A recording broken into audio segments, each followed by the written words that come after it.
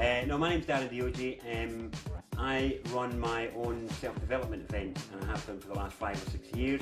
I do them on a range of very unusual subjects because they're all about aspects of being a human that are so fundamental to our everyday getting about in the world that we don't pay attention to them and how much power is locked in them.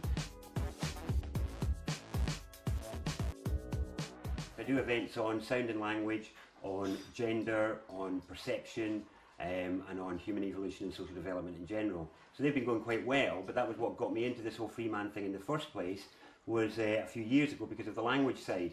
So I have a very, very unusual approach to language and its effect on us, and how words work and all the rest of it, but I'll talk about that in a moment. But that was what got me interested in all the Freeman stuff, because essentially it's all about language. It's all about the words that are used, because words are very interesting because they can either guide us, enlighten us, uplift us, show us new concepts, but they can also be used to control and mislead and contain us. And obviously the law is one of the areas where that's most powerfully realised.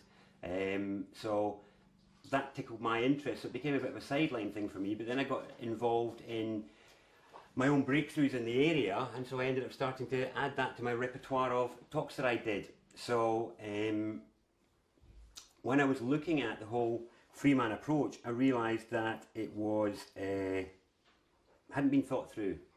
The problem is that it's been